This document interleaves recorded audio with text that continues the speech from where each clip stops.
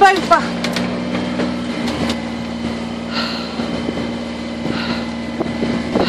You guys alright? Yes!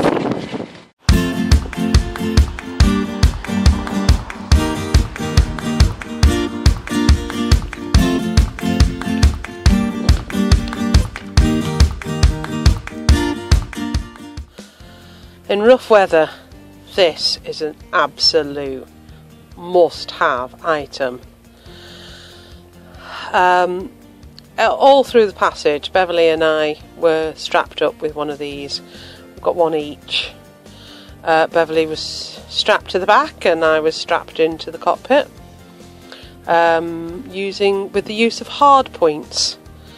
And then when we're going forward, we've got lifelines as well.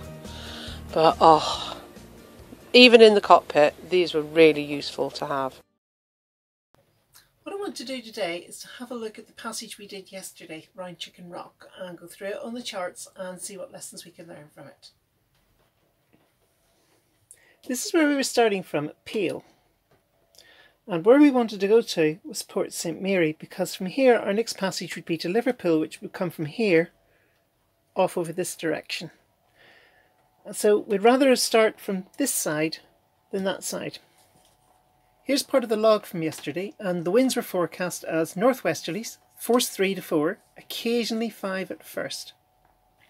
So in this chart, that means the winds would have been coming in this direction, and we would have been travelling this direction. And the tidal stream, was also in this direction.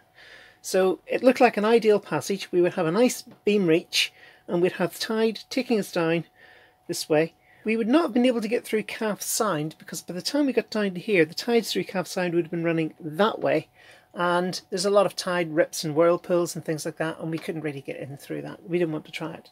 So we decided to go round the Calf of Man, and although this area here has a lot of rips and tides marked in it, we decided to skirt outside the marked tide zone and come back round in. It was going to add, but what the heck. We had the wind and the tide behind us, so it looks good. And it was round about here at Bradda Head, just coming up to Bradda Head, that we changed shifts. I took over from Gaynor at this point, and it was just as we passed Bradda Head that the wind did its shift round from this direction round to that sort of direction.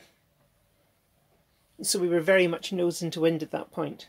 So we stayed as much as we could outside the main zone round Chicken Rock. At one point we thought we were going to have to go down to Anglesey, because we didn't see how we could turn the boat round to go back to the Isle of Man. But we were lucky. We got a space between two large waves. We were able to turn the boat and then literally gun the engine and try and run in front of any waves that were coming in this general direction. Now, although the line goes in this general direction, we were actually proceeding back to Calf of Man, then out this way, then back, and then out this way and back, which is what Gaynor meant when she said I was tacking under engine.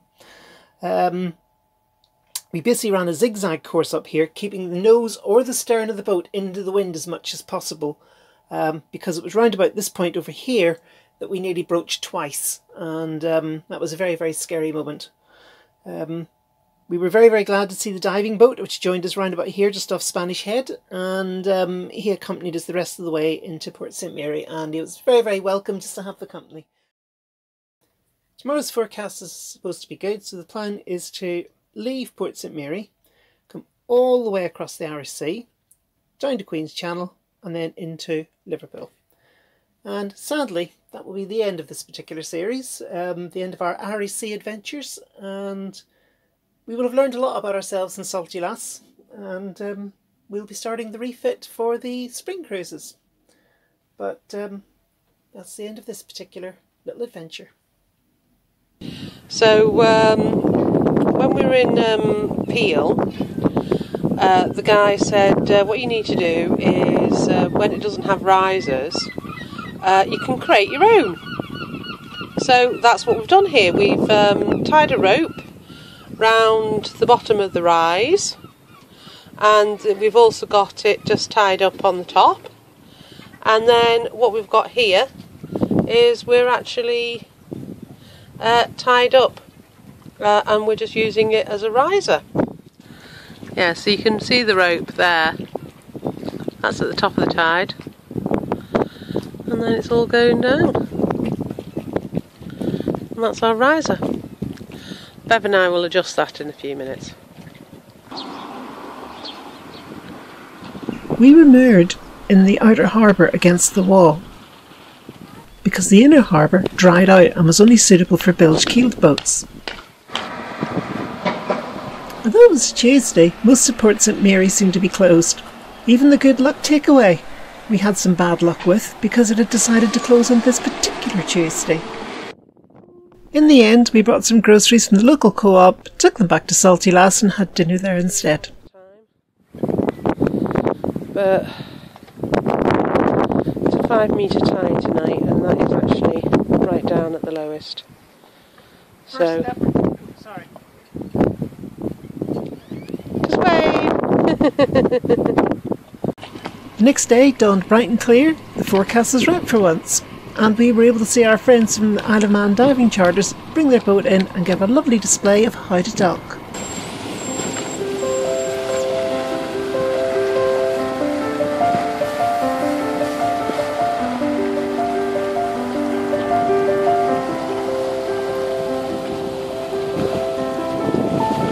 And they're going to be unloading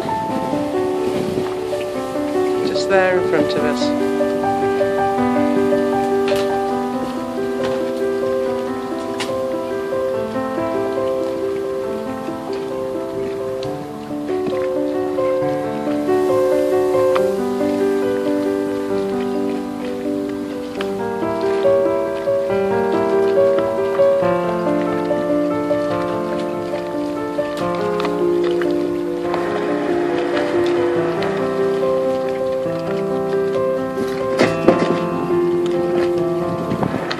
And then it was time for us to say goodbye to the Isle of Man.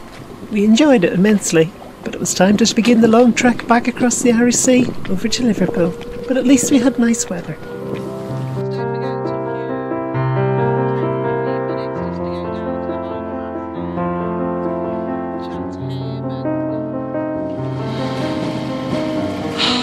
All the rest of it. After all the whatever we went through yesterday, this is just absolutely perfect, and hopefully the sails will be going up soon.